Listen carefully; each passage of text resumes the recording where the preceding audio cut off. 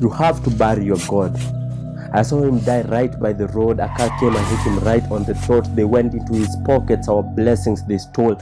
No one helped. He bled out on the cross. In my defense, I was really late. I was late. I needed to get home. My food was getting really, really cold. Thank God I got home on time.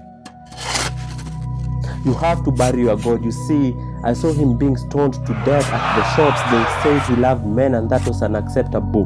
That his book was really clear that men only love women, and if not, you must end up with the stones. They said he was really old and never had a wife.